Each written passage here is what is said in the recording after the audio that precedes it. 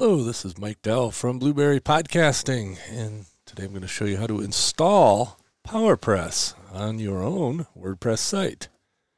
So you go to the back end of your WordPress site and log in. So you go to the basic dashboard here.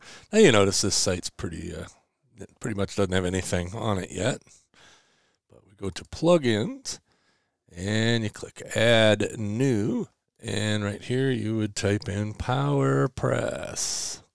And as soon as you do, and search, this will come up. PowerPress Podcasting Plugin by Blubrry.